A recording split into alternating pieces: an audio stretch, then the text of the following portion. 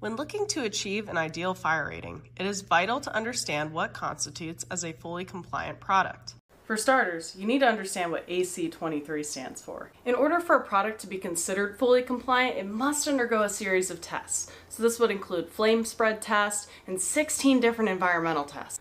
This is so it can be guaranteed that the product can withstand a variety of different conditions.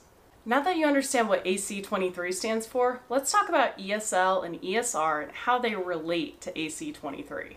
Let's first talk about what ESR is, or the Evaluation Service Report, which is provided by the ICC when the AC23 acceptance criteria is met by a material. And despite the two sounding similar, it's different than an evaluation service listing. These reports just provide additional data for a material as it applies to different substrates. But remember, you need the ESR to confirm that a product is fully compliant. In the past, you could reference that a product had an ESL and assume that it also had the ESR, but nowadays it's different. Now you can have the ESL before having an ESR. So it's always important to check and make sure that the product does have an ESR listed. To wrap things up, for a product to be fully compliant, it just needs an ESR rating.